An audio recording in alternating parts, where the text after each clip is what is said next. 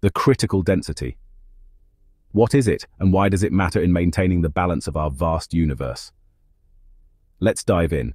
Critical density might make you think of something dense like a black hole, but it refers to the destiny of our entire universe.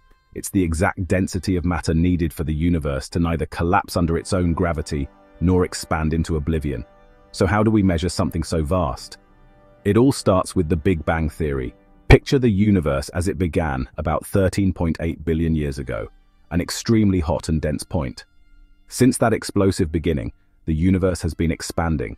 The rate of this expansion is crucial and is measured by the Hubble constant. The critical density is linked to how fast the universe is expanding. A faster expansion rate would need a higher critical density to keep everything in check. So, what does this mean for the shape of the universe? This is where the density parameter comes into play. It's a ratio that compares the actual density of the universe to the critical density. Depending on this value, our universe can be open, closed, or flat, each with its own cosmic destiny. Estimating the universe's critical density involves observing galaxies and their distribution across space. By understanding the mass and spacing of galaxies, scientists can estimate the average density, which helps gauge the critical density. If our universe's density is higher than critical, it could collapse back into a singularity, a process known as the Big Crunch. If it's lower, we might face the Big Freeze, where the universe expands forever, becoming colder and emptier. But if it's just right, the universe will continue expanding at a decelerating rate, in perfect balance. Understanding critical density helps us grasp not just where we are in the universe, but potentially where we're heading. It's a fundamental concept that tells the story not only of the universe's past, but also its possible futures. Now that we understand the concept of critical density, let's take a closer look at how it relates to one of the most significant discoveries in modern cosmology, the cosmic microwave background, or CMB. The CMB is essentially the afterglow of the Big Bang, a faint radiation that fills the entire universe and provides a snapshot of the cosmos when it was only about 380,000 years old. Think of it as a cosmic baby picture. The CMB is not just a pretty picture, it's a treasure trove of information about the early universe and its subsequent evolution. Here's how it connects to critical density. The CMB isn't perfectly uniform. It has slight temperature fluctuations. These tiny variations correspond to regions of different densities in the early universe. Imagine these fluctuations as the seeds from which all current structures, galaxies, clusters, and superclusters grew. By studying these fluctuations, scientists can infer the critical density at the time the CMB was emitted. The CMB also helps us understand the overall geometry of the universe, which is determined by its total density relative to the critical density. Specifically, the patterns in the CMB fluctuations, like the size of the first acoustic peak in the power spectrum, indicate that our universe is flat. This suggests that the total density is very close to the critical density. By analyzing the CMB, scientists can estimate the proportions of normal matter, and dark energy in the universe. These components contribute to the overall density and influence how the universe has evolved since the CMB was emitted. The critical density today includes contributions from all these forms of matter and energy.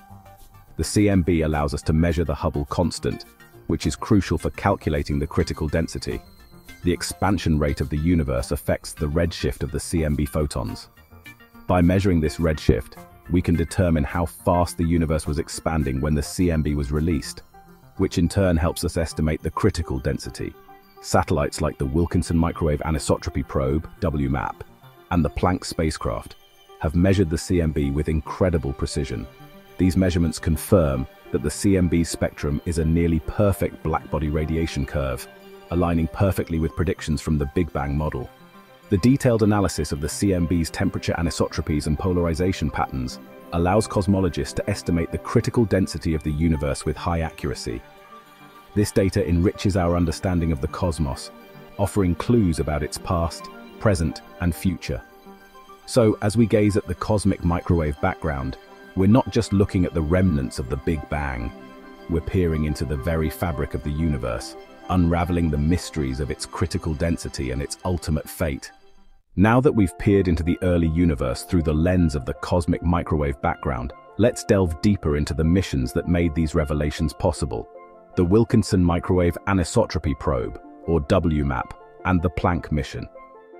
The WMAP mission, launched in 2001, was a groundbreaking endeavor designed to measure the slight temperature differences in the CMB radiation across the entire sky. Following up on NASA's Cosmic Background Explorer, COBE satellite, WMAP provided a more detailed picture of the infant universe by capturing those all-important temperature fluctuations that correspond to the seeds of future galaxies and cosmic structures.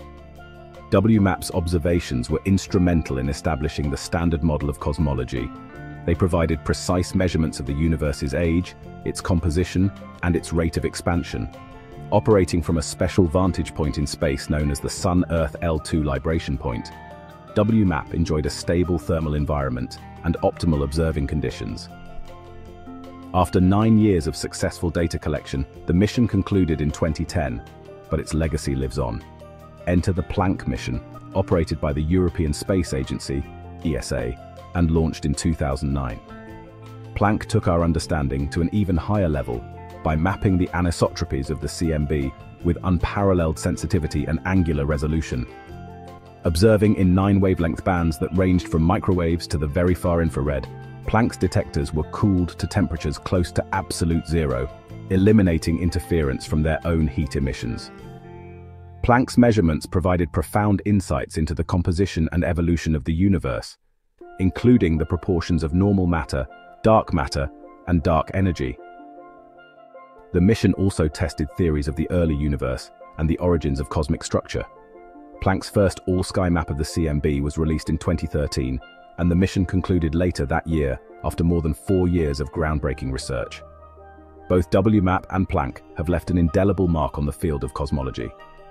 Their data continue to be analyzed, offering new avenues for testing theories about the universe's beginnings and its ultimate fate. These missions have been fundamental in shaping our current understanding of the cosmos, providing us with a clearer picture of the universe's critical density and its evolution over billions of years. In our quest to understand the universe, the Wilkinson Microwave Anisotropy Probe, or WMAP, played a pivotal role. But how exactly did WMAP measure those elusive anisotropies in the cosmic microwave background, CMB radiation? Let's uncover the sophisticated techniques behind this marvel of cosmological exploration. WMAP utilized a method known as differential microwave radiometry. This approach involved comparing the microwave radiation temperature at different points in the sky to detect minute variations, those vital anisotropies that hold the secrets of the universe's infancy. Key features of WMAP's measurement technique. The heart of WMAP's measurement system was its differential microwave radiometers. These radiometers had 2 antennas pointing in slightly different directions. By rapidly switching the signal received from one antenna to the other, the instrument could subtract one from the other. This process effectively measured the temperature difference between those 2 points in the sky, revealing the subtle anisotropies. WMAP's instruments created comprehensive full-sky maps of the CMB by systematically scanning the sky. As the spacecraft orbited around the Sun, it also rotated on its axis. This dual motion allowed WMAP to scan large portions of the sky over time, resulting in a complete and highly precise map of the CMB. Precision was paramount. To ensure accurate measurements, WMAP's instruments were meticulously designed to minimize noise from various sources. The spacecraft was stationed at the second Lagrange point, L2, of the Earth-Sun system, a location that provided a stable environment with minimal thermal fluctuations, crucial for reducing measurement noise. The data collected by WMAP were meticulously analyzed to produce a power spectrum of the CMB anisotropies. This spectrum illustrated how temperature fluctuations varied with the scale or size of regions on the sky. The shape and amplitude of the power spectrum offered critical insights into the density, composition, and evolution of the universe. Through these advanced techniques, WMAP provided us with a detailed and precise picture of the early universe.